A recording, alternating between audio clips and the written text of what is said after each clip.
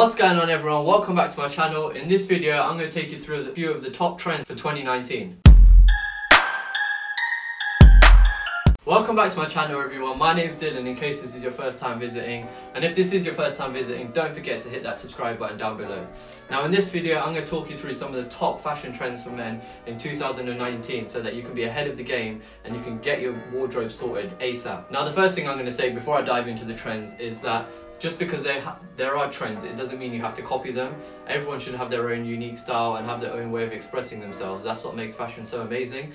Trends are just something that I think it's good to be aware of because it means that you're going to see a lot of this stuff in the stores. And also you might see a trend that you really love and something that you do want to copy. So that's the reason I'm going to take you guys through them. So the first trend that I'm going to talk about is crossbody bags / bum bags. Now I remember back in the day people used to wear bum bags, or even if you watch movies, like I watch some American movies and people are wearing bum bags and the guy that's wearing the bum bag is also always getting abused. Like he's getting ripped to shreds for wearing his bum bag, and it was like a not very cool thing to do back then, but now they're super popular and they're really on trend. Like if you go on Instagram you see them everywhere, like everyone's wearing bum bags, but then everyone wears them usually as a crossbody bag, which I think looks pretty cool, and it's actually something I've done in one of my recent outfits from New York. So when you go to all your high street stores you're going to see everyone stocking these crossbody bags, and some of them actually look really dope, and when you match them really well with your outfit it looks amazing. It just helps you give that extra little bit of detail and extra bit of layering to your outfit, which takes it to a whole nother level. And on the plus side, if your girlfriend's got her purse, it means she doesn't have to carry all your stuff because you can put it in your crossbody bag. Now another huge trend for this year on the runways was the return of suiting and elegant looks. Now when I talk about suiting, I basically mean suits. So you got your suits, your double-breasted suits, oversized suits, all different types of suits, wide leg trousers, and tons of different colours too. And this was a big trend in fashion weeks this year. So you had people like Comme des Garçons, you had Canali, and even Virgil at Louis Vuitton also had a lot of suits in his runway shows. This is something I actually really like because suiting I think timeless, and there's like tons of different ways you can wear a suit. I actually did a video last week on 4 different ways to style one suit. And there's like so many different ways you can wear them in like a street style, you can wear them super smart in your traditional way, but there's just like loads of different ways to do it, and you should just be fun with it and be creative with it. Whatever you want to do, however you want to express yourself, you should do that. A suit doesn't always have to be that classy and sophisticated, super rigid type of look.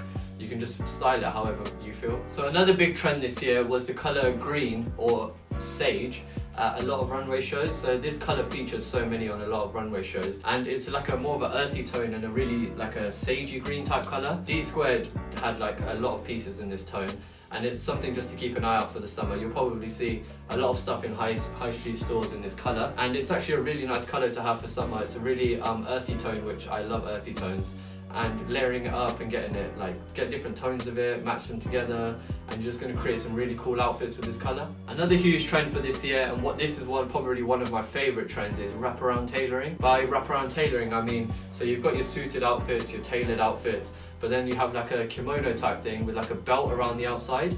Now when you put these outfits they look so classy, but they look really like there's something different to them as well. I actually had one of these blazers maybe like a year or 2 ago. I'll try and find the picture and link it up here above. But these like blazers, once you wrap that belt around the waist and just gives you that extra tailored look, it just looks incredible. So Dolce & Gabbana, Maison Margiela, they all featured these wraparound tailoring type of outfits on their runway shows, and the outfits look incredible. I'm just hoping that more high street stores become a part of this trend so that we can have wraparound tailoring for a more affordable. Another big trend carrying on this year, which was also on trend last year, is bold prints and patterns. Now bold prints were really on trend last year. A lot of my summer outfits featured bold prints. I absolutely love them, and I love styling them with like plainer clothes because it really helps that bold print to stand out. But one of the other big trends this year is bold prints and patterns, but clashing patterns and clashing bold prints. Personally, it's not something I'm a huge fan of. I find it quite difficult to mix like different patterns together and make them look good, but it's now all about making patterns that clash and basically just mixing all different types of patterns together. Personally right now, not a big fan of it, but never know, by the end of the year maybe I'll become a fan of it like I did with the crossbody bags. But if you are looking to mix patterns and stuff and you want to do it in a much simpler way, what I tend to do is just find bold prints and bold patterns and mix them with plain clothes. Now I'm going to talk a little bit about sneakers. So sneaker trends for this year, you've got the carrying on, you've got just the basic trends from last year, you've got the sock sneakers, So you had like the Balenciaga sock sneakers, which were super popular, and I think you're going to see a lot more of those type of sneakers this year. I think Adidas already did some, and basically all brands are going to get in on this sock sneaker vibe. Another big sneaker vibe, which was happening last year and is going to continue this year, is the dad sneakers slash ugly sneakers, whatever you want to call them. So there's really bulky and like dad ugly looking sneakers. They were so on trend, and a lot of the big designers jumped on that trend and continued it into this year. And now you're getting like Alexander McQueen, Balenciaga, all these people designing these dad ugly sneakers, and they're super popular. At least go on my Instagram and I see nearly everyone wearing these sneakers. So that's going to be another big trend again this year for sneakers.